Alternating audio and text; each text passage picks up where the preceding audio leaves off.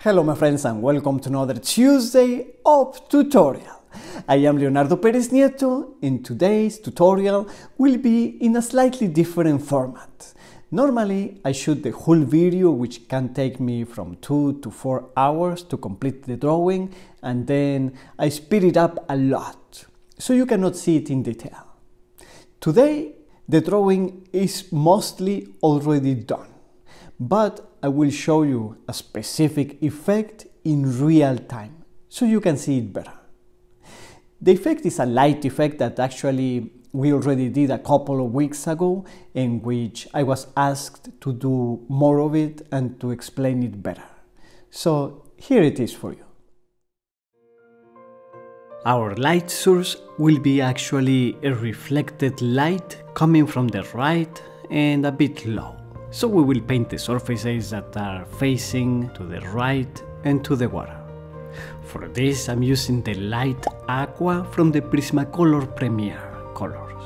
I thought it could go well as a reflected light effect, since it is a fresh and luminous bluish green. I'm just applying it by the edge. I'm not going in with it very far. Not too much at least, only in a few spots. And part of the effect that I wish to convey of this reflected light is also created because it will be the only color. The rest is done in black and white with the graphite. Let's also give some light touches to the fingers, to the tips, and now to some of the feathers of the bird.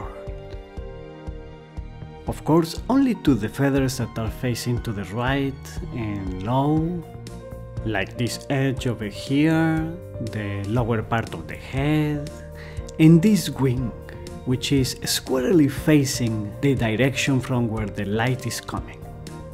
Like so. Very good. Also this surface over here, and this one, this cheek. I think I didn't mention it earlier, but I am working on a grey cardboard paper, which is not specifically for drawing, it is more like the ones used when framing a work of art. The list of materials is, as always, in the description below the video. On this area we can apply it lighter. And as I was saying, we are drawing on grey paper, toned paper. That is very important in order to achieve this effect, because if the paper were white, the light aqua would be darker than it, and therefore it would not look like a light very much.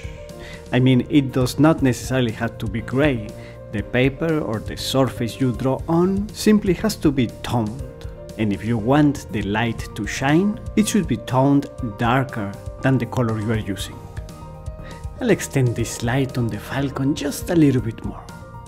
Please let me know if you enjoyed this format of the tutorial, in which we just go over one technique or effect more in detail and not so sped up, or not, so that I do a few more tutorials like this. Not always, just every few weeks.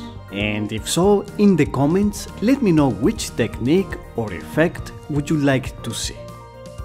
Very good. Excelente. We give it the last touches and it's ready. If you enjoyed it, please give it a like, share it to your friends and subscribe to finer tips. And I will see you on Tuesday.